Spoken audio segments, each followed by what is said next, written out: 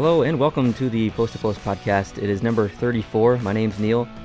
I'm here with Brent. Hello. And a special guest, Jason, is joining us. I don't know if you can see him. It's going to be a little small on your guys' screen, but he's joining us via video and audio. Yeah. And this is February 3rd, by the way. I forgot to say that. And so, yeah, this is our first experiment through technology to bring in another person. And what better person than Jason? Yeah. Because we're going to talk about some pretty juicy things here. Including goaltender interference, including John Tavares, and including maple syrup. Because if you can see in the camera there, we have some maple syrup out there. And we teased you guys a couple of weeks ago with some maple syrup talk in podcast number 20 or something like that. I don't know what it was. I have a question. And you guys can probably answer this better than I can. Is there Eggos in the United States? I think so. Is that just a Canadian thing? It's a Kellogg's brand, right? I think Kellogg's is based in Michigan, I think, so. Yeah, I assume it's... I'm hoping so. I assume it's in the States. We'll find out quick enough. Assuming it is in the States, and knowing how hard it is to get Canadian maple syrup, or maybe syrup... I've just looked it up. There are Eggos in the States. Like, what... Americans, please answer this. What do you guys eat on your Eggos, or you just eat them plain? Like, do you guys put syrup on your Eggos? Yeah. Do you think they do? Oh, when I go to the U.S., which is fairly frequently, I go to the Walmart in Epping, New Hampshire, and there's all kinds of syrup there. There's the synthetic stuff, the Aunt Jemima and the Old Time, and there's various kinds of maple syrup, tasting syrup. There's corn syrup, then there's real maple syrup. So, Oh yeah, at least in New Hampshire there is. I don't know about Louisiana or Texas. I wonder what the perception of syrup is, though. Like, because they get the Aunt Jemima stuff that's not actual maple syrup. I wonder if they tried maple syrup, they wouldn't, like pure 100% Canadian real maple syrup. I wonder if they tried that, they wouldn't like it because they're so used to the fake stuff. I don't know. What do you think, Jason? I don't know. We can't comment. I'm not American. Let us know down in the comments below. Okay, so I don't think that we need to wait any longer. Then let's just get into this goaltender interference thing because it's to the point, well, I mean, not now. It's to the point, like, last year, basically. It all started for me when Jason and I were sitting on my couch in my apartment in Fredericton watching the New York Rangers and the Montreal Canadiens, and Carey Price was literally drug out of the net, and they scored, and it was a goal. And you remember at the time I said, they're going to call this a good goal, and I was just absolutely joking with you. Yeah, you were trolling me. And then when they called it a good goal, I just exploded in laughter. I could not believe it. It was I've never seen a worse call in my life. And then this year happened. And there's been a crappy call like that, like 5 to 10 times already this year? It's ridiculous. And we can debate about it here over the next 30 minutes or whatever. We can talk about it. We can have a discussion. But it just before we begin, that's the problem. The fact that we're sitting here talking about it and arguing about it is a perfect example of what's wrong with the rule. And it's not just us. This isn't some hockey-crazed guys sitting on a Saturday afternoon talking about something that peeves them off. This is news right now. It was a main topic of discussion at the All-Star General Managers meeting last weekend during the All-Star break. It's all over the CBC in Canadian media. There's news stories about it even again today. It's being talked about by the players in the dressing room, and it's happening every damn night still. And Bettman had to come out and make a statement. And the statement, I thought, would help solve things, because Bettman, I think, issued the order that when they do these reviews from now on, they're to do the reviews in real time, not to super slow-mo them down to look for some tiny thing. Look at them in real time and make a quick decision. That's not what's been happening, at least when Toronto makes the phone call. That's not what's happening. It's like I want to go, let's talk about 3 specific plays. And Jason, I think you're familiar with all 3. The McDavid one against Calgary. Do you remember that one a couple of weeks ago? Maybe a week ago? He kind of came in and kind of did his little cut in front of the net and kind of clipped him a little bit, and the other guy put it in. Yeah, exactly. He skated in front of the net, clipped the goalie a little bit. This was in overtime. It was 3-3 in overtime against Calgary. And Calgary didn't have the opportunity to challenge for that to be goaltender interference because you can't in overtime. A challenge has to come from the Situation Room in Toronto in overtime. And that's what they did. They called in. They said that they're challenging. They're going to look at the goal. And then they called it back. Mhm. Some people may have heard McDavid's comments after the game. But the thing about it is, when the ref made the call at center ice, he didn't say, we've determined... Uh-oh. Screen went off. He didn't say, we've determined that it was no goal. He said, the Situation Room in Toronto has determined that there was no goal. Yeah. So that tells me that there's a confliction between Absolutely. the referees and the Situation Room. Mm-hmm. And that makes the NHL look so bad. It's just, I don't get it.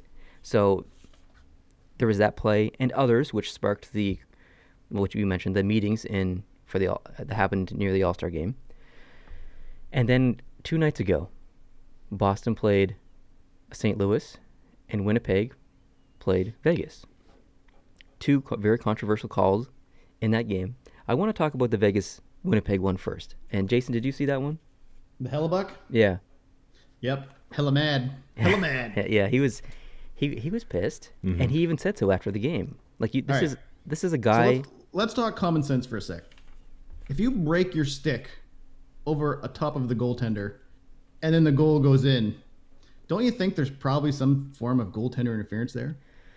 I think... like, if you just take a whack and you break your stick over the goaltender's head, aren't you going to look at that and say common sense says, hey, you broke your stick over that guy's head. He wasn't able to stop the puck there. I understand that argument, and I think I have the unpopular opinion here. I think that was a good call because... Really? Yeah. I'll tell you why. So the slash happened, and the refs missed the slash. Could have been a penalty easy. Could have been 5 minutes. Like, it's almost suspension worthy. He broke his stick over the guy's head. I think it was Sid said he'd give him 2 games. Yeah, like for it's crazy. So the ref missed that slash to the head. Okay, it happens. They're human. And then the puck is sitting behind Hellebuck, and it goes in. I don't think that slash to the head stopped him from making the save because the puck was already behind him. So I think that's why it was called a good goal, because it didn't prevent him from making the save because he didn't move prior or after. Like, it was already behind him. He thought he had it, so he wasn't moving anyway. And when the refs look back at the play, they saw the slash, and they're like, oh, crap, we missed a slash. But you can't review a penalty. Well, no. You can't give a penalty on review. But can you review it for goaltender interference? But I think that's the thing. It wasn't goaltender interference because it didn't prevent him from making the save. And if you listen to his comments after the game, he basically said, I didn't throw my head back. I didn't dive. If I would have done those things, basically I would have got the call. So maybe they need to start playing this more like soccer and faking injuries and diving all over the place to get the calls they need. I have a question. This is a huge problem. I have a question, and then I have a comment, depending on the answer to the question. In some international hockey, maybe all international hockey, when the goalie gets hit in the mask with a puck, the play is automatically blown down. It's blown down, yep. Now, I don't know if that's only when he's hit with a puck or whether he's hit with anything else in the mask. I'm not sure. But if the rule is anything, and you apply that in this circumstance, regardless of whether it's goaltender interference or not, because I think it's more of a safety issue.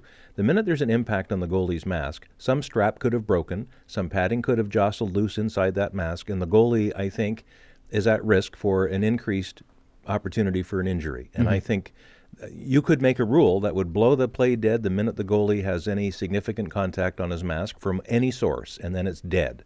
I would be okay with that. I completely agree. It should have been a penalty. It should have been no goal based on the fact that he slashed him in the head, but they missed it. And I think that was the main issue. And if you look at the slashing penalty in general, if you slash someone and your stick breaks, or if you break their stick, it's an automatic penalty. Yeah. Automatic. So why is it different when you slash someone in the freaking head? Like, this is a guy's face, and it broke his stick. Like, that was just an abysmal missed call. But I think the goal itself was good based on the fact that they couldn't review the penalty because you can't do it. You can't review penalties. So I think unfortunately it should have never been a goal, but I think based on the rules and the review, I think it was a good call, which is a problem. But anyways, the next one that happened, and Jason, maybe you were watching this game because you're a Bruins fan. The two of them? This has shades of the whole Carey Price thing from last year. And if you guys haven't seen these plays, you can go look them up. They're on YouTube. Jake Allen was curled out of the net. by 2 Boston players.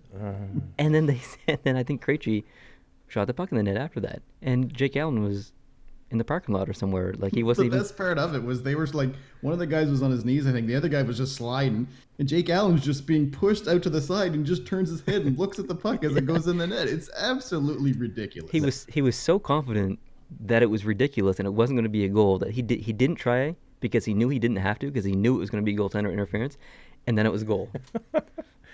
I know I'm not a Boston fan, and I am a Jake Allen fan, but here's how I see this. I think 80% of the reason Jake Allen was moving from his right to his left is because he pushed. He pushed right to left to try to cover the play, and he pushed himself out of position. And yes, by then, Boston player had got in behind him and maybe continued that momentum, but he wasn't going to get back and stop that puck anyway. No way. I disagree. You said... See, we had a discussion about this on the Discord a couple days ago, remember? The way we read the rules, it wasn't whether the intent was to save, it was whether you were prevented from trying to move, right? Right. So he definitely pushed from right to left, absolutely. And then the 2 guys came in barreling behind him. And we have to determine whether or not he could have tried to push back to the right. And that's, I guess, where the call is made. And they must have obviously agreed with Brent there and said that, no, he was already too far out of the net. But to me, that's not how I read the rule. And the rules are just terrible. Just terrible. It is terrible. And did you see the situation room on NHL.com? And Timmons had talked about this. They put their decision afterwards online so you can read it. And it was the most generic thing I've ever read in my life. It's garbage. It's absolute garbage. It tells you nothing. It's basically the exact quote the ref gives on the PA system when he makes the call. Exactly. It literally tells you nothing. This is a problem, and it's Gary Bettman's problem. Oh yeah, because no question. He has to be the leader. He has to be the guy who says, you know what, let's make a change, and let's make it now, because the trade deadline's coming up. These are important points. Mm-hmm. Like, you can't wait until March when the next meeting is. You need to have it now. And you definitely can't leave this unresolved when you start the playoffs. Oh, my God. You can't have playoff series decided in overtime on a cheap-ass call like that. No way. Well, we were talking about this at this time last year before the playoffs, and then look what happened with Cam Talbot in Edmonton versus the Ducks. Do you remember that play, Jason? Yep. That was ridiculous. Ryan Kessler was like trying to impregnate, grabbing right onto Talbot. His pad. He was in there, and that was a goal. Like, after that, how are we still here talking about this? How are we still here with an even bigger issue? And it's gotten more complicated this year than it was last year, and last year was ridiculous. It's so frustrating. Yeah, and this is all a reaction to 10 or 15 or 20 years ago, the whole Dallas-Buffalo business, where it used to be, if you even had the very end of one of the hairs on your whatever dangling over the borderline of the crease, then they wave it off.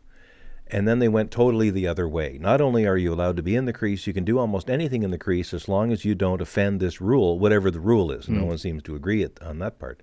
So now you can do almost anything, including weaponizing your stick and trying to decapitate a goalie. Like, it's unbelievable. Like, Kessler was molesting Talbot last year. Didn't even take him to dinner first. It's crazy.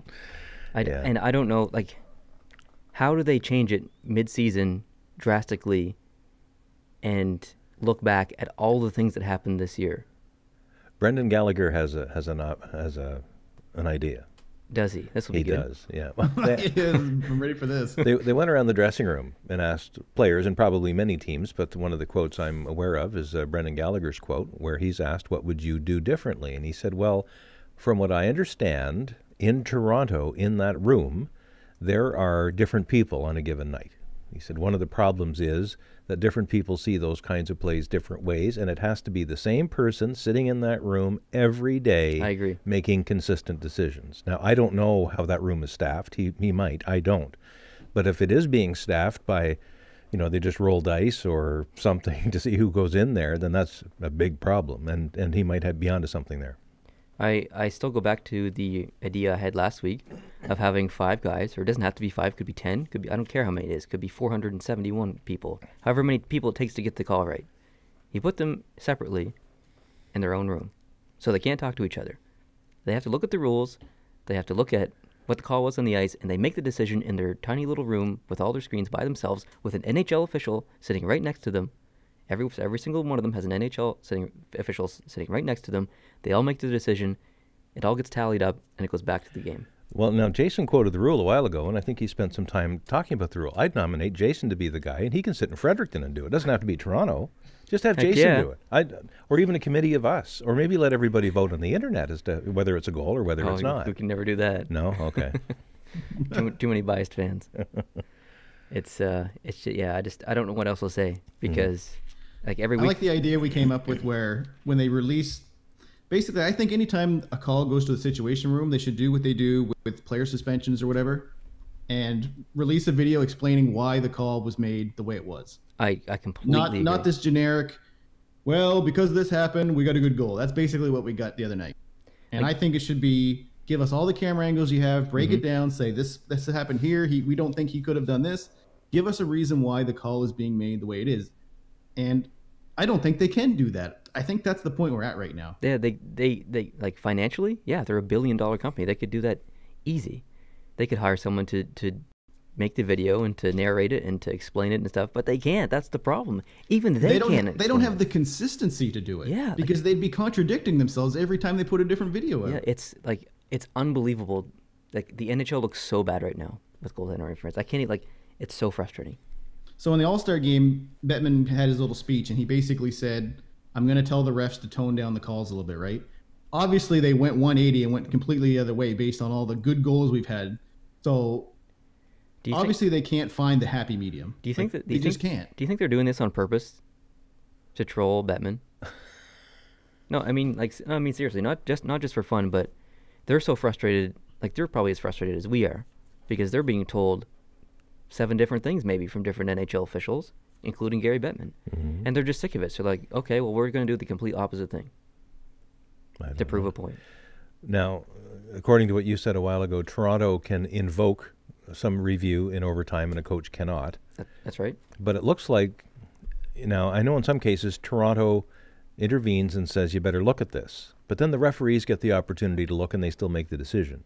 Here, by the wording of that referee when he was done with the McDavid goal and Strome got that rebound, he, as you say, he outed Toronto. He said after, Toronto did this video review, the call on the ice is no goal.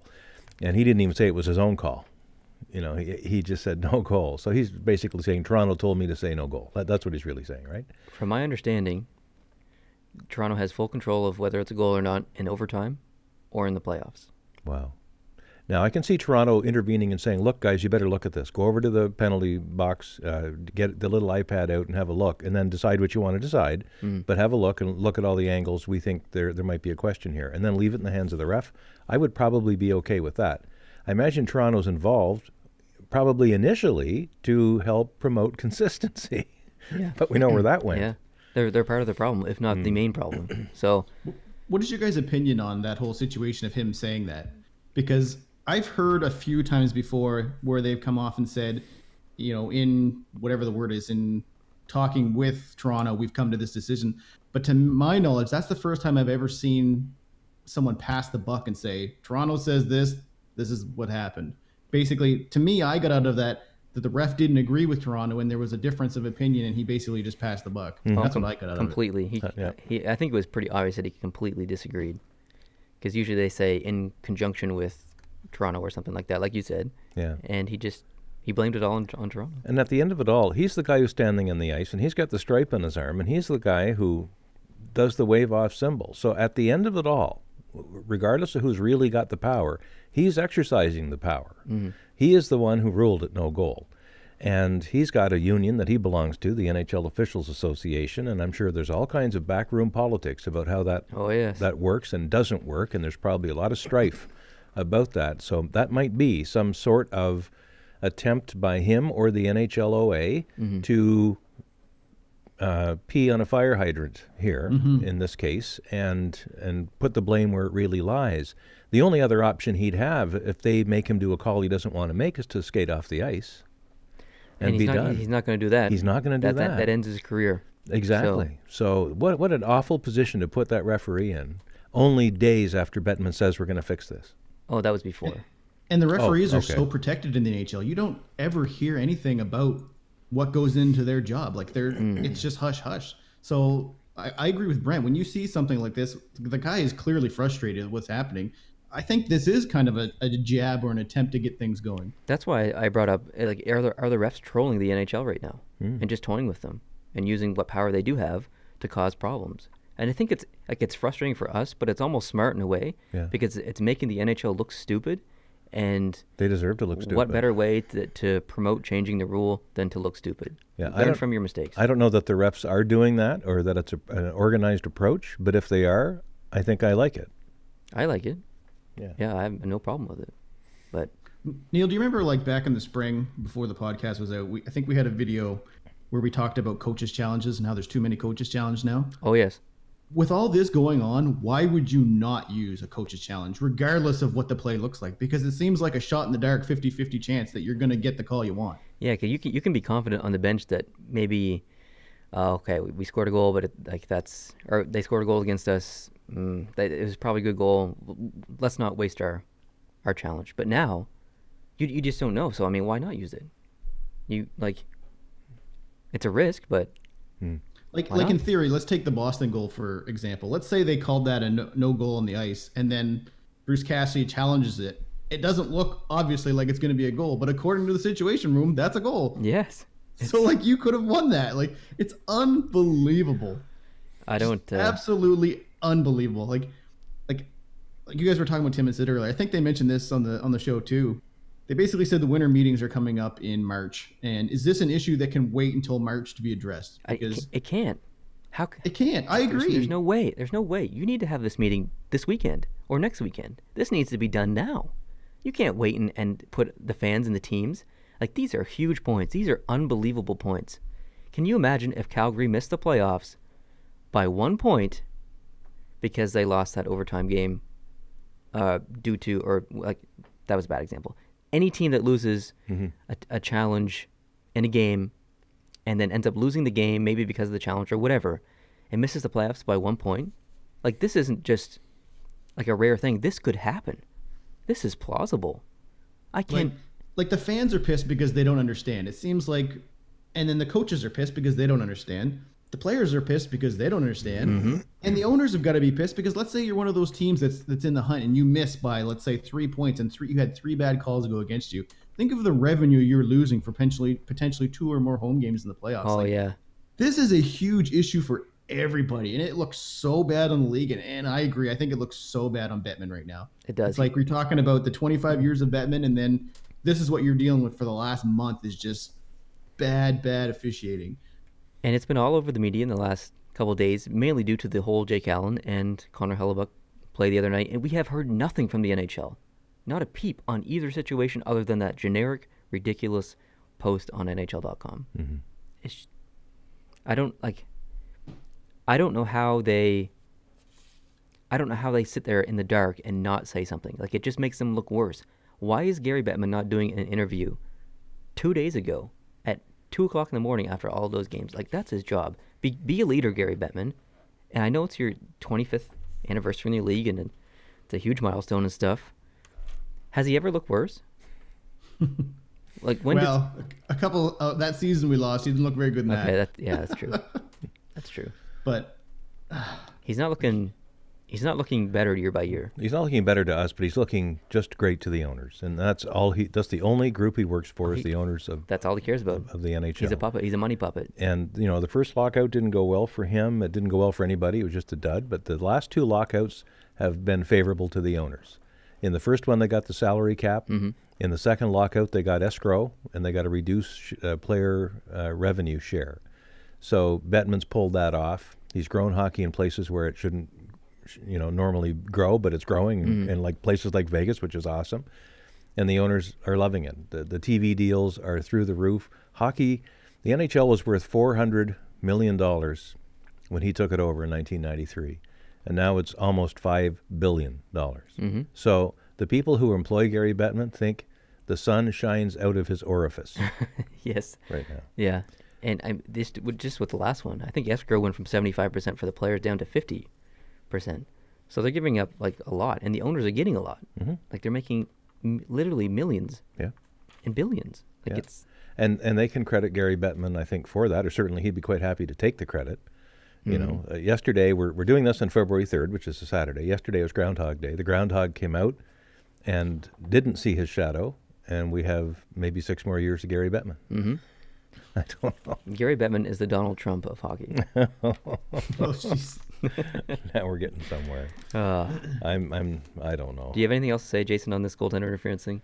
All right, so okay, let's theorize here. So common sense, which we think we have, which we probably don't, but we think we have, tells us that these plays shouldn't be happening the way they are.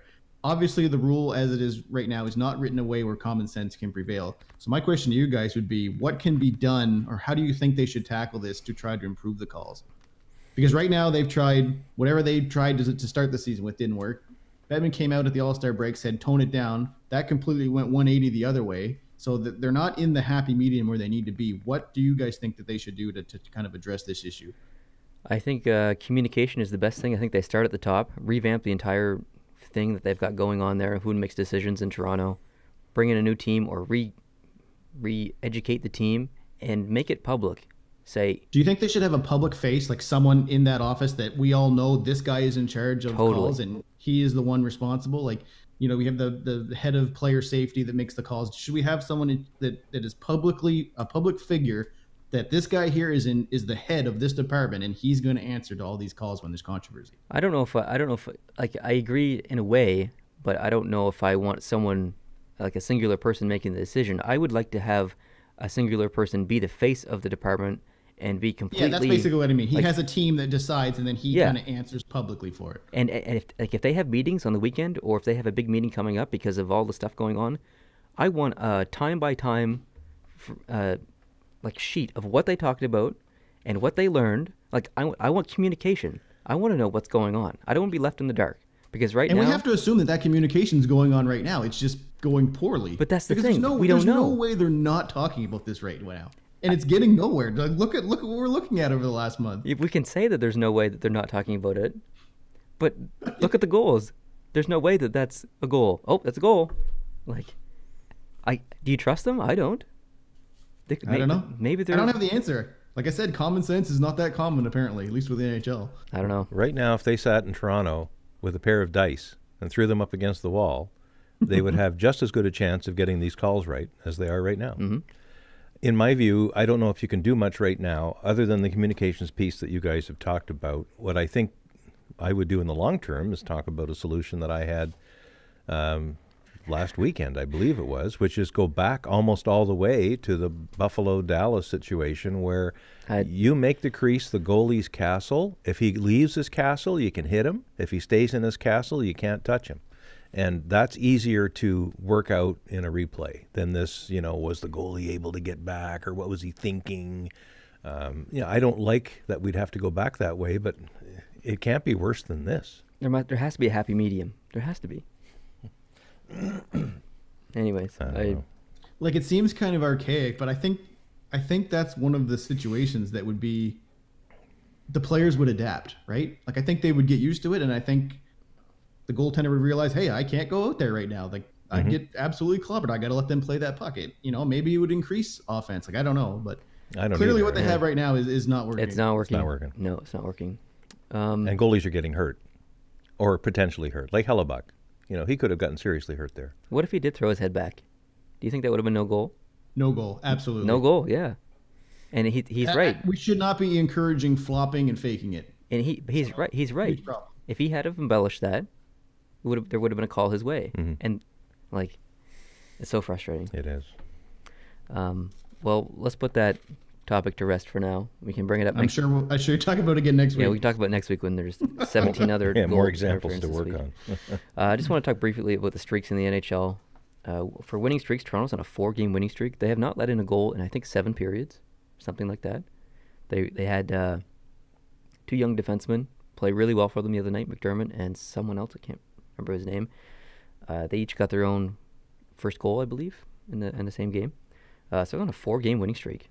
And that puts a 15-point differential between 3rd place in the Atlantic and 4th place in the Atlantic. So basically, Tampa, Boston, and Toronto have all solidified their position in the Atlantic Division, and it's the beginning of February. Like, I can't remember the last time, if any time, that's happened before. The next closest team to Toronto right now in the Atlantic is Detroit. And they're 15 points back. Yeah, they got 50 points or something like that. Yeah. It's unbelievable. Anyway, Pittsburgh is hot right now. Sidney Crosby is hot right now. They're on a 4-game winning streak. Minnesota's on a 2-game winning streak. They took down Vegas the other night. I think it was like 4-1. New Jersey's on a 2-game winning streak. Detroit's on a 2-game winning streak. Florida's on a 2-game winning streak. And Vancouver is on a 2-game winning streak. And then on the losing side, we've got Philadelphia on a 3-game losing streak. Montreal on a 3-game losing streak.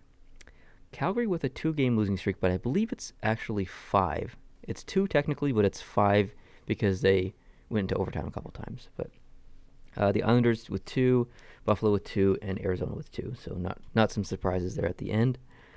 Calgary's actually 6, lost 6 in a row. Oh, it's 6 in a row? Yeah. Yeah, I knew it was close to 5, but yeah. Jason, did you hear about the fine today? Actually, I did not. TJ Oshie was fined $5,000 for cross-checking Letang in last night's game. Wow. I did not see it. I did not see the play. I looked hard and I could not find it, but I did see a description on TSN. They both went into the boards. They both went down, and Letang was underneath, and Oshie was on top, and he went down on him a couple of times. Got him in the neck, with the right? stick, yeah, with the cross check from behind, and then Letang got up, and they roughed him up a bit, so they each took a 2-minute minor at the time, but Oshie got the fine later. So yeah. Interesting. Okay. I want to tell a little story, and this is a story that frustrates me about as much as goaltender interference. NHL online shop. Have you ever gone on NHL.com and looked at their products or tried to buy something? Nope. I think, Jason, you did at one point because you were looking for a Boston hat. Maybe last year. The shipping costs are quite something from the NHL shop. So the NHL had come out with these T-shirts. Hockey is for everyone with the pride colors for the logos of the teams and stuff. They're pretty cool. I think that's important. So I wanted to get one. There was a New Jersey one there that I liked. I think it sends the right message, and I'd be happy to wear it on the channel. So it's $27. I said, okay, that's for a good cause. That's fine. Added to the cart, $27 Canadian, and it said free shipping over $20, I think, or something like that. Use promo code, whatever. So I used the promo code, and shipping went from $14 to $9. I'm like, what? Huh. Wait, what do you mean? You can't say free shipping for over $20 and then put it discounted shipping. Like, free shipping is free shipping. Free shipping isn't discounted shipping. So anyways, I read the fine print. Does not include any Adidas merchandise. Does not include any, like, non-clearance merchandise. So it was, like, only clearance stuff or whatever. So it ended up being $48 Canadian after shipping, tax, duties or customs or whatever, and then the product. $48 for a T-shirt. That's ridiculous. It's insane. So I didn't buy it because I know the T-shirts are going to be available somewhere else, probably on Lids or somewhere else, where there's way cheaper shipping and free pickup in store. I don't think I would ever buy anything from NHL.com based on the fact that their shipping is ridiculous, and I just don't like it. Just don't like it. Would you guys? Like, would you guys have bought that T-shirt? Not a chance. Not a chance. No. No. I don't know. It's hard to justify that when you look at all the other deals you get. Yeah, exactly. I mean, the jersey right there was $19. Yeah. And that T-shirt was $48. Like, it's crazy. Now, I would understand if NHL.com was the only place to get hockey merchandise. So SportCheck didn't exist. Pro Hockey Life didn't exist. Lids didn't exist. All these other places didn't exist. And NHL.com was the only place to get your hockey stuff. Well, you got to play. You have to pay that. If you want the stuff, you have to pay it. But that's not the case. You can get the stuff other places. So the people who shop at NHL.com, I guess maybe it's a little harder in the States because they don't have the availability of the Lids inventory that we do because there's more hockey stuff up here. I think you had told me it was around Christmas time. We were out shopping, and we found you found a popcorn popper. It was a Stanley Cup, and it made popcorn. And in this store we were at, it was just a local, I think a pharmacy type store, a Shoppers Drug Mart. No, it was Giant Tiger. Giant Tiger. And it was whatever the price was. It was $49. It was a Stanley Cup.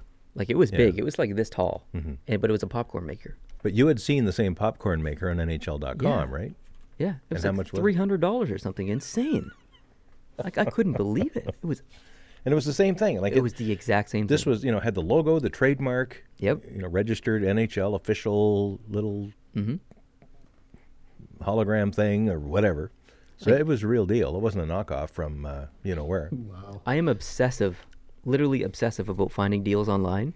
I check sites 20 to 30 times a day. That's how I got that jersey for $19, that jersey for $48, that jersey's for $70, that jersey for $40, this jersey for $40. Like, I only buy things if I get a deal. I have never found a deal on NHL.com, and I'm obsessed with finding deals. I've never found a deal on NHL.com that I've ever seen worthy enough to buy, other than in 2010 when I found a jersey, an Islanders jersey, for $29. And I paid like the $20 shipping. So, anyways, other than that, so if you're in the States and you shop for stuff and you can't find it on lids.com and you don't want to shop on NHL.com, where do you buy your stuff? I'm curious. So please let me know down in the comments. And I'll leave it at that. Boom. Okay, I would like to talk about John Tavares next, if you guys are okay with that. Sure. And I don't know if you guys have heard, but apparently in 2 weeks' time, he and the Islanders are going to meet and have a discussion about his future with the team. He's going to ask hard questions about the arena, the goaltender situation, the plan for the future. They're going to ask him if he wants to stay, yada, yada, yada. What do you guys think he does? Do you think he stays or do you think he goes? Jason? I think he stays because that's what NHL players seem to do. When's the last time we had a blockbuster guy leave the team and go somewhere else? It's been a long time. He's a pretty loyal guy. I think all hockey guys tend to be loyal guys.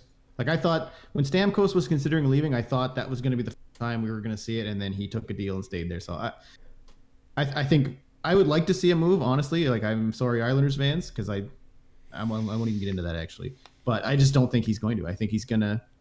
I think the ownership and the management is going to listen to him, and they're going to basically agree to things, and he's going to stay.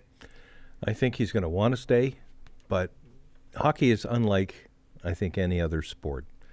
If you're a young kid, you might dream about winning the Super Bowl or the World Series or the NBA title, but when you're a young kid that dreams about hockey, you dream about one thing only. Mm-hmm. And I think most hockey players that grow up in the North American culture dreaming about that Stanley Cup will take a discount if it increases their chance to win it. And I think John Tavares stays only if the Islanders are able to persuade him that they're going to do, not for him, but for the rest of the team, the things they need to do to be competitive. Mm-hmm. Oh, totally. And if they can't, I don't think it's about his own money. He's probably going to get a massive amount of money no matter where he plays. So I don't think that's going to be the issue. It'll be entirely what they're going to do to make the Islanders a championship team again, because they were in the past. If they sign him, I don't know how they build the team around him, because I looked at their cap. So this summer they have to sign Kuhlman, they don't have to sign. They have to make decisions on Kuhlman, Bailey, Nelson, Chimera, Prince, Johnston, Quinn, DeHaan, Hickey, Seidenberg, Pulak, and Halak, and Tavares. That's a lot of people to make decisions about. Now, I've gone ahead and looked at what they were making this year, and I've subtracted it from the cap and what cap they currently have, and they have, in the summer, they have $31 million to use. $31 million, that's a lot of money. $31 million can sign you a lot of people. So I took the conservative approach, and I went through the list of people who I thought that they would sign. So Tavares, I said $10 million, and I think that's a pretty conservative. That's quite conservative. That's a little low. Like, he could get 12 probably. Yeah. So, but we'll just for hypothetical, we'll keep him at 10. They need another goalie. Thomas Greiss, like, Tavares isn't going to sign if Greiss is the plan for the future. So they need another goalie. I put that at $5 million. I don't know who that's going to be, but they need to bring someone else in because chances are Halak's not going to resign, and he's not the goalie. Anyway, so I put the goalie at $5 million. Nelson, I said 3 because these are all conservative. Nelson 3, Prince $1 million, DeHaan $4 million, Hickey $3 million, Seidenberg $1 million, and that's just some of the players. I don't know if you were adding that up in your head, but that's $27 million, and that's conservative, very conservative. That's very up. Very, very, very conservative. That means you have $3 million left to sign 6 guys, including Bailey. Mm-hmm. $3 million to sign 6 guys. So if you don't sign Bailey and you let him walk, that's a huge loss. You still need to sign 5 other guys. There's no way you're signing 5 other guys for $3 million. And this is conservative. If Tavares gets 12 instead of 10, that 3 goes to 1.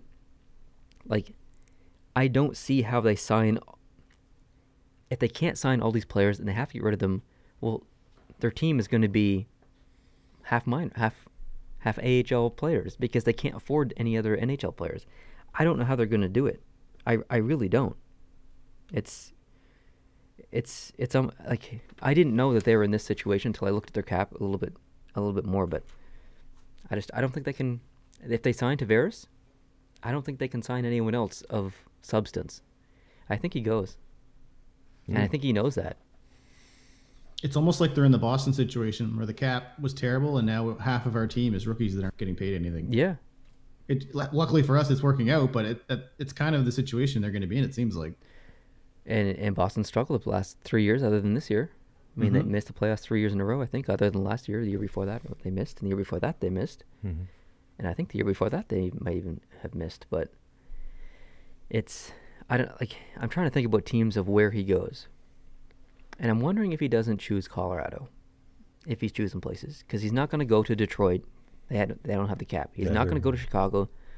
They don't have the cap. He's not going to go to Toronto. He's not going to Toronto. If you guys think he's going to Toronto, he's not. There's no way. No way. There's no way that they can sign him financially, and also the fact they can't afford him. Yeah, because all their money's going to this guy. Yeah. But they can't. Even money aside, is Tavares going to want to go in there and compete with Matthews for #1 spot in center? I don't know if he cares about that. Does he care about that? Well, does Matthews? Matthews isn't going to want to play second role center to John Tavares, is he? I think they want Silver, and I don't think they give a darn whether they're on the first or second line. There's no way they can afford him anyway. So. No, they can't afford him. So it's a conversation that doesn't go anywhere. But so like the conversation of him going to a contender, it's tough because of the money. Mm-hmm. So I'm wondering, like, Colorado has the lowest league average of age, which is 25. That's the average age on Colorado. It's the lowest in the league. They're tied with Columbus. I'm wondering if he doesn't look at Nathan MacKinnon and be like, I think I want to play with MacKinnon. And there's so many other young guys coming up in Colorado. They need a goaltender. If they get a goaltender, like a solid, consistent goaltender, Bernier's not the long-term option. If they get a young, solid goaltender, not like young, but a good goaltender, with the young guys they have on the team and MacKinnon, I think John Tavares slots him pretty nice in Colorado. Mm. And I'm not saying John Tavares leaves. I still probably think he stays, like you guys said. I think he probably does stay in the Islanders, and the Islanders make tough decisions on other players. But if he goes somewhere, I'm wondering if Colorado wouldn't be the option. And everyone's talking about him going to Montreal. He's not going to Montreal. Montreal is a cesspool of failure and media and pressure. He's not going to Montreal. There's no way. You're getting Jason excited here. I love it when you say that. Music to my ears, boys. You must be pretty excited to see Montreal doing so poorly this year and Boston doing so well. Well, like remember when you got me to make that predictions video, I had Boston.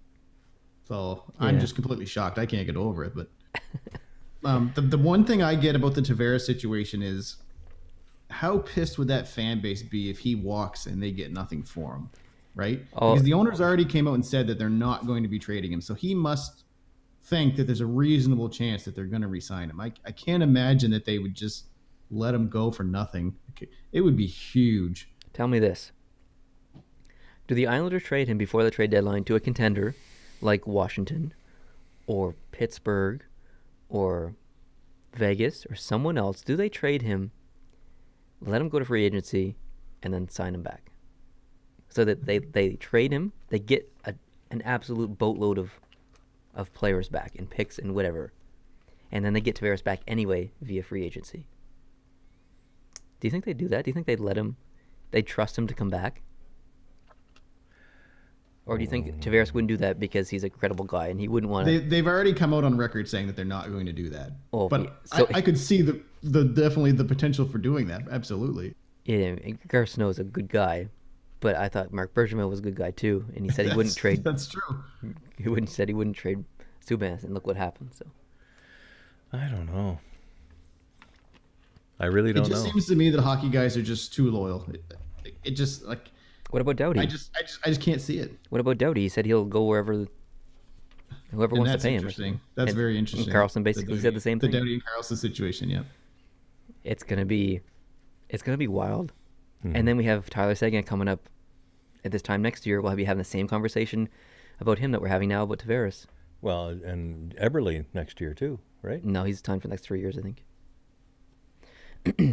Or 2 years. 2. But no, 1 more year after this year. I mean, yeah, but I mean, Eberle is not getting what the money he's getting now.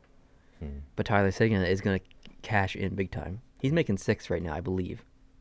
5.5 or 6. And he's going to get at least, I would say at least 10. I don't see how you give Seguin any less than 10. But anyways, that's Dallas's problem. They're not worried about that right now. So. I don't know. That's all I got. Well, I endorse your opinion on Montreal not being a reasonable destination for him, and for both reasons. I think maybe 6 weeks ago or 2 months ago, I would have taken a deal that would bring Tavares to Montreal because I think the season was worth saving back then and could have been saved. Now I don't think it can.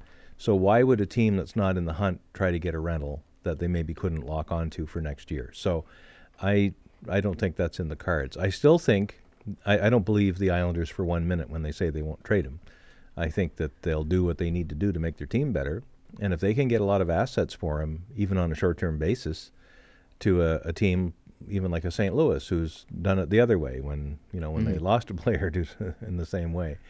I think that he could go, but I think what plagues a lot of teams can't be fixed with one guy, and I think that limits his market. When I said that Tavares was going to go to Montreal, I didn't mean before the trade deadline, via trade. I meant in the offseason. In the full blown. Yeah. But I mean, Tavares would be the perfect fit in Montreal. Yep. They need a centerman. Mm-hmm. There's no other player in the league that would be a better fit in Montreal than John Tavares. And they can afford him.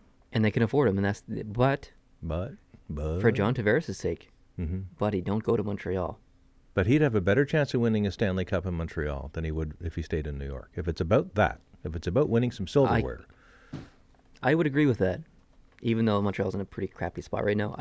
They have more assets in place. Yeah, and if they show Carey Price that they care enough about the offensive side of the Montreal Canadiens to get a Tavares in there to play with the Drew and Gallagher and some of these other players that are going to be around, you never know. Montreal's probably a playoff contender again. They might not go very deep, but I think that puts them back into contention. And we can eliminate teams. Like I think you can eliminate Toronto.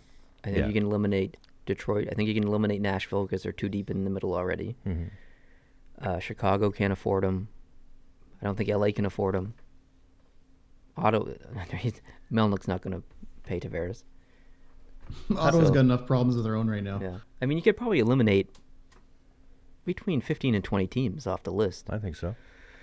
But I mean, it's a conversation that maybe we shouldn't be having because he's a loyal guy and he'll probably stay. But it's just for fun, I guess. But. Well, us talking about John Tavares is like a bunch of fleas arguing over who owns the dog, right? Because John Tavares does not care what we think. No, John. No, he does not. No. Yeah, I don't know. Yeah. So speaking of Montreal, real quick, do you guys think by the time the season starts next year, Pacioretty's gone? Oh, 100%. Yep, he gone. 100%. He gone. He might be gone before the next podcast. Yeah, he might be. I read online from a not credible source whatsoever that Montreal is prepping an absolutely massive deal to land John Tavares before the trade deadline. Like a massive deal. If it goes hand in glove with the contract extension and all that he'd sign right away. Can they do that? Which I think they can. Oh yeah. If they own it, no one else can talk to him except the team that owns him prior to July 1st. Yeah. But the team that owns him can talk to him for the long term, sure. Once they got him. It's tough. I'd be okay with that. But if it helped us get rid of some problems too, Pacioretty and so forth. Pacioretty is from that area. If we're talking Islanders again, he's from Connecticut, isn't it originally? Yeah, something like that. Yeah. Yeah, and he thrives when he plays down there. He likes it down there. He's an American. That would be a nice fit, actually, because the Islanders aren't going anywhere this year. I think. Neither, I think Montreal. And I think Pacioretty leaves. I don't. His time's done. His time is done in Montreal. I think everyone has that same opinion. Probably Pacioretty himself. I hope he goes to St. Louis because I really want Kyrou. Oh yeah. Because I don't know if you watched any juniors, Jason. Did you? No. Did you notice Kyrou at all? Okay. No. He was incredible. So I like him. So St. Louis, if you could send him my way or the Canadians' way for Pacioretty, that'd be great. Thanks. Get right on that. Yeah. So Jason, I have a question for you. Uh-oh. Boston Bruins. After your preseason prediction and where they are now, they're going to make the playoffs. How much faith do you have in the team in the playoffs this year? Still low. So if they are absolutely overachieving right now, 100%. So if they end up playing Toronto, which it looks like they will, who wins that series? Ooh, that's a tough one, I think. It's tough because Toronto's so inconsistently terrible at defense. That doesn't make sense, but you know what I mean. I think it would be a really close series again. I think it would be a nail biter for real. I think it'd be really good to watch. Yeah, it would be a great series. It'd be so much fun to watch that series. Who would you cheer for?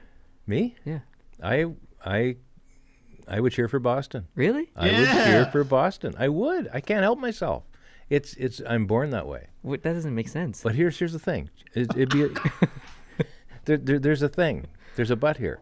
It's 51-49. I would cheer for Boston, but if Toronto won, I would be okay. Yeah, but why would you cheer for Boston? Because you don't even have a good reason. Well, no, I don't need one. See, that's the thing. I don't need one. I certainly don't have good reason to cheer for Montreal. Yeah, you do. You were born there. Well, okay. I guess that's a good reason. But I cheer for Toronto. Hard. Really? Yep, big time. The visual of a man wearing a Canadiens hat and sweater saying he would cheer for Boston has made my day, boy. It's absolutely awesome. The alternative is cheering for Toronto, which for me is even a harder religious walk through the wilderness, frankly. I don't know. I honestly do hope Toronto does well this year. I can't root for them. I just can't. But my intellectual side, not my heart, but my mind, hopes that they do well. Mm-hmm. And I wouldn't be all that disappointed if they went all the way. And I'm not even going to jinx them by saying the trophy that they're after. But I'll do it, Stanley Cup. Oh, man. Now you've gone and done it. Toronto, when you fall into the playoffs to the Boston Bruins in overtime in Game 7, you can blame this guy right over here You're welcome. with the Vegas shirt and the Tampa Bay hat on. That's right. Who thinks that you guys are good. Well, yeah, but I also said that I'm cheering for them, so. Yeah, well, I don't know if that's good enough. Cheering for them in that series.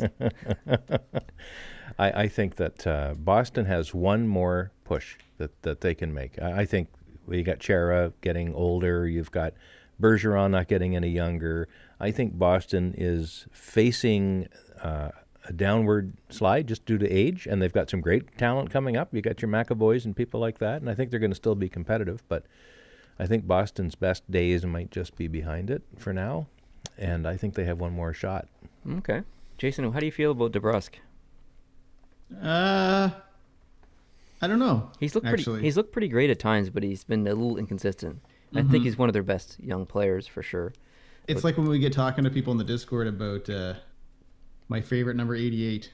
They talk about how great he is, but I just find he's such a defensive liability that he scares me. Like I understand that line is doing really well right now, and it's for a while it was considered one of the best lines in hockey, but every time he has the puck, I'll be watching the game with Dad. I'll just be like, watch this. He's going to turn it over. And 90% of the time he does. Yeah. So he does magic with the puck, but then he just tries to get too cute sometimes. You know what I mean? And yeah, totally. That kind of stuff will kill you in the playoffs. So I'm definitely nervous about that.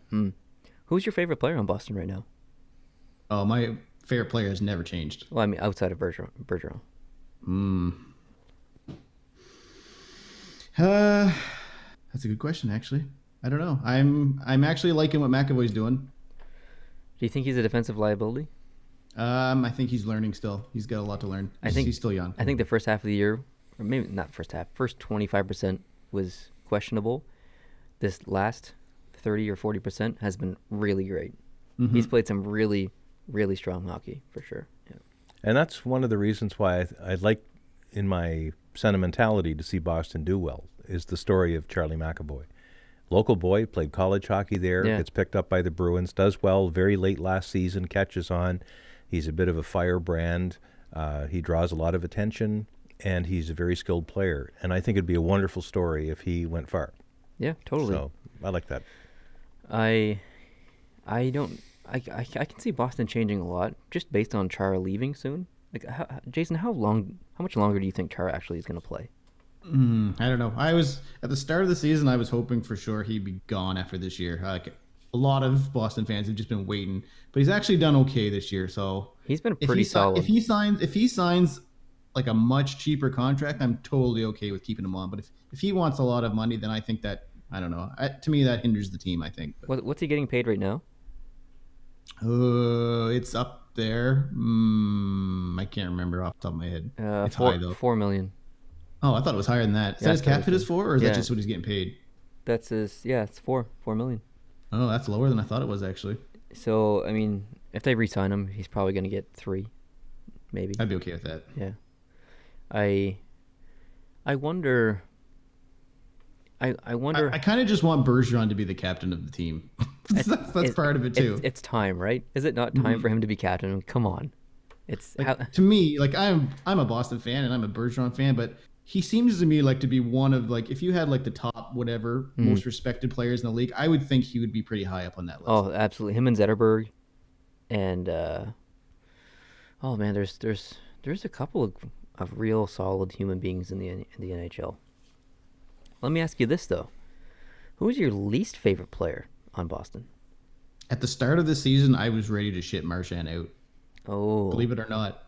And then actually, it was the start of last season before he had that big Olympic break. To me, Marchand has been much better ever since he got that chance to play in Team Canada.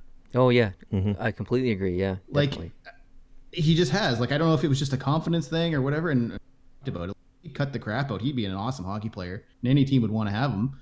But for some reason, he just has to keep crossing that line. So, but I'm much better with Marchand now. He was definitely high on my list of I want to ship this guy out though a couple years ago. How do you feel about Khudobin? He has his days. Because he was hot at the beginning of the year, and he still plays well. It's like when we had Subban. Subban played terribly for us. He goes to Vegas, and look at that. So that's crazy. I have 2 kind of off-topic questions for you guys, kind of though. Bring it. Hit us with it. Do you guys think? I don't know. Do you find stigmas from like teams in the past are still there for you today? Like when you think of Philadelphia, do you think of like Philadelphia 10 years ago and project that onto the team now? Or like for Brent, do you think of like Boston Bruins 10, 15 years ago? Do you project that onto the team now? Like when you think, or do you stay with the times and kind of update your stereotype of what the team is? No, I think about it the way I thought about them in the past, and it's not 10 or 15 years, it's more like 30. But in a video that hasn't aired yet, Neil and I opened in a mail time a fantastic box from a guy named Murray in Alberta, and in that box was a bunch of hockey cards from the 70s era of the Boston Bruins, and some of these names that just came flooding back to me, the Johnny Busicks and Wayne Cashman and Phil Esposito and people like that, and it just took me right back. And really, when I think about Boston, that's what I think about. I think about Don Cherry behind the bench, and I think about Mike Milbury beating people with shoes. And same thing with Philadelphia. The Broad Street Bullies, as they were known in the 70s. I still think of them as trying to promote that rough and tumble. And it comes and it goes. Scott Hartnell left. Scott Hartnell was the guy who delivered that rough and tumble for many years, and he's now gone. But Philadelphia still has that vision in my mind. To answer your question, Jason. Like every now and then, your friend Neil Jack Edwards will talk about the big bad Bruins. He'll just make a comment about it, and hey, there is no big bad Bruins anymore. It's a bunch of speedy little new kids, right? Like Bruins are that time is gone. The Bruins are a completely different team. They are. Yeah. And that's an interesting question, because before I started this channel, I would have said, yeah, absolutely. Like, absolutely, I would have thought about Philadelphia fans being garbage people. And now that I've started the channel, and really, I took a step back and realized that was a ridiculous opinion. Got to meet so many wonderful, incredible Philadelphia Flyers fans. And because of this channel. And I've done that with all kinds of teams. Taking my opinions of teams before I started this channel And taking a step back, I don't hate any teams anymore. Like, there's not a team out there that I hate, because my love for hockey has grown, and my hatred for certain teams has diminished.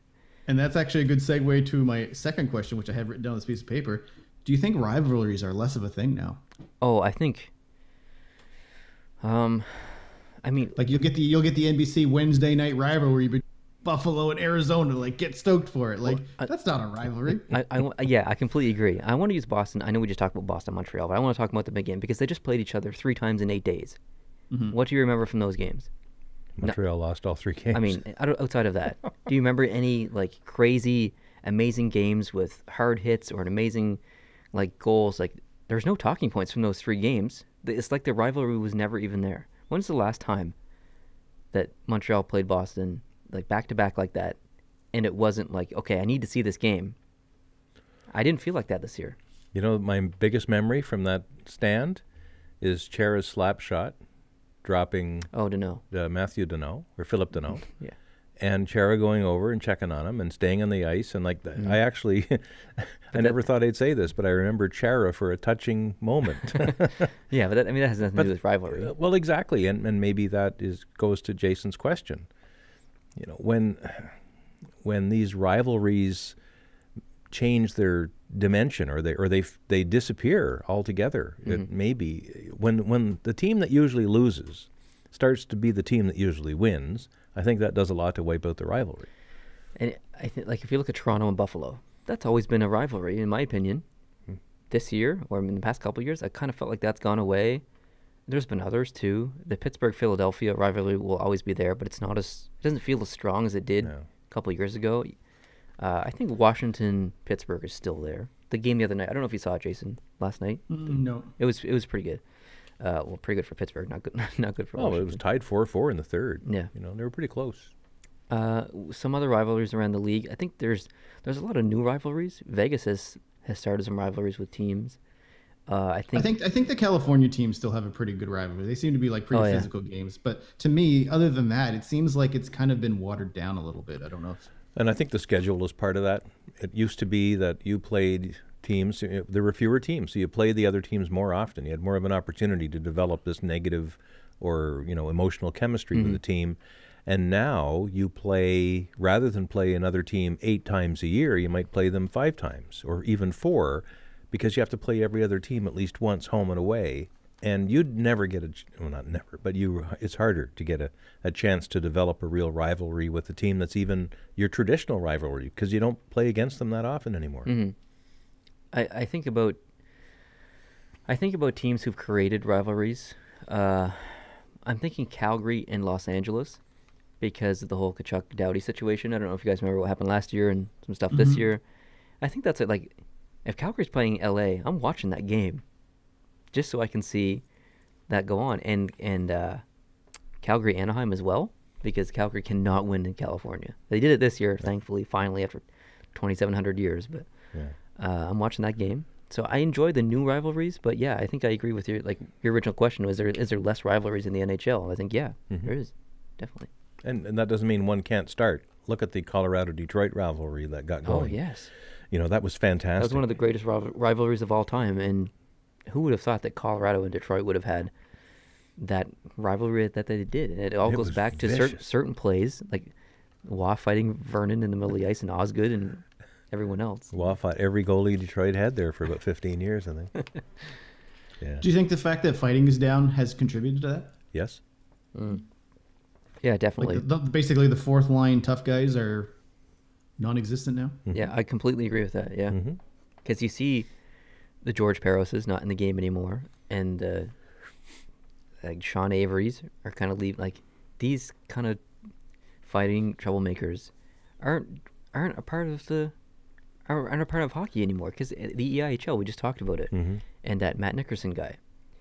He's not there to score goals. He's there to fight. His penalty minutes are through the roof. The NHL doesn't have anyone like that anymore, who just is there to fight. And the fans, though, they still love these guys. I think it was the Toronto-Ottawa game last weekend where Chris Neal was in the stands, and they stopped. They put a camera on him and introduced him, and he waved, and they had him on the Jumbotron. Yeah. And he got a rousing set of applause from the fans. They really missed the guy. I could never stand him. Chris Neal, Sean Avery, guys like that drove me crazy. Yep. But they are lightning rods for emotion. Totally. And the same kind of emotion that drives rivalries. Mm-hmm. And there's like fighting is still a part of the NHL, but if you fight in the NHL now, you need to be able to play hockey too. Jamie Benn, one of the best players in the league, will fight anyone at any time. Nicolas Deslauriers is a great fighter. Look at him producing offensively now and stuff. Like, you can't just be a fighter in the NHL now. You need to be a fighter and a hockey player. Mm-hmm. So I think that has a contributing factor. Yeah. Any other questions? I think I'm good. Anything else for you to add? I don't think so, Neil. I don't want us to forget when we do Fishbowl. Are we going to do Fishbowl? Right. And how do we? Is that an app or is it just a file? Because if it's a file, I can put it in my Chromebook. I'll do it. I chose the fish. You want to choose the fish? Yeah, I better choose the fish. All right, you choose the fish. Yeah, you can plug it in yours. I'll tap the fish on Jason. You have to do the fishbowl because Jason's original. I can't believe the fishbowl started without me. What are you doing here? Give me that. You're breaking it. Yeah, how come it come out that way? I just pulled them apart. You're old and don't know how to work things. So there you go. There you go. So the fishbowl is a project that we started a couple of years ago. Whatever. It's our first attempt at a YouTube channel. Anyways, so you've got the fish. You're ready to go. So let's play the intro.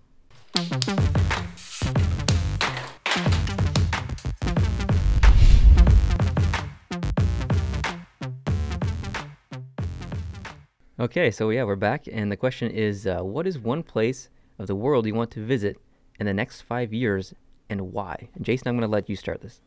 Oh, come to me last, please. Okay, Dad, you're up first. Oh, wow. Thanks. One place in the next 5 years, and why? Wow. I'm going to try to not make it hockey related. There's all kinds of places I'd like to go that are hockey related, but all right, that's the mission then. Yeah. Can't be hockey related. Okay. One place in the next 5 years, it would have to be, not to narrow it down too finely, but it'd have to be Britain. I would love to go to Britain and do some family research and see some of the sites. I'd want to spend some time in London. I'd want to spend some time in Durham and in Hampsterley and other places like that, and up in Scotland near in Moray, where our original folks would have been from. You just want to do the whole tour? Yeah. I think the best kind of vacation I could have around Britain would be one of those around Britain cruises, where you get on a cruise ship and it just goes around in 7 days or 10 days, and you put in Dublin, you put in Belfast, you put in Edinburgh and Glasgow and Portsmouth and all kinds of places, and you spend 2 or 3 days here and 2 or 3 days there and take bus tours, and you never have to unpack. Okay. That's it. So that'd be interesting. That'd be fun. If you win the lotto, hook me up. Yeah, I'll get right on that. All right. You got anything, Jason? Do you want me to go? Well, my wife would totally agree with Brent. The UK is number one on her list. Right on. For me, I've never been on a cruise, so that's what I would want to do. Like that, yeah. I wouldn't say the cruise is the number one destination I want to go to, but realistically speaking, if I was actually going to pay and go on a trip, that is more likely of something I would do and probably enjoy just because I've never done it. Yeah. Where, like Caribbean, Alaskan? It would be a Caribbean one probably. Like I would love to do a Mediterranean stuff, but there's no way that's happening. Yeah, too expensive. Well, you've got a week coming up in April, I believe. Yeah, get right on that. Yeah. 2 months. Get her done. For me, this is a tough one. I've always wanted to go to California and do the coastal drive of all California. That's close to the top of my list. But at the same time, I've never been to Hawaii. I'd love to visit Hawaii. And probably like Jason. Jason's never been on a cruise. I've been on 4, and I love cruising, so I'd go back on a cruise. So Alaska. Like I'd never done an Alaskan cruise, so. Yeah, I can't really make a decision. I'd probably say one of those 3. Cool. Yeah. That's a great question. Yeah, good question. There's no name with that. It was submitted via email from an email that I can't pronounce, so I just didn't put it on there. So, yeah. So thanks, guys, for joining me for this podcast. Appreciate it, Jason. You joining? Thanks for having me on here. That was great. Good hockey conversations. Good conversations about maple syrup as well. And Dad, thanks for joining as usual. Glad to be Thank back. you all for watching or listening. If you're watching on YouTube, hope you are subscribed. If you're not, hit the subscribe button. If you like this podcast, hit that like button. If you are listening on iTunes or Google Play Music or whatever podcatcher app you're listening through, if you can leave us a review, that would be awesome. If you can't, no worries. As long as you're listening, that's the main thing. So thank you guys very much. Appreciate it.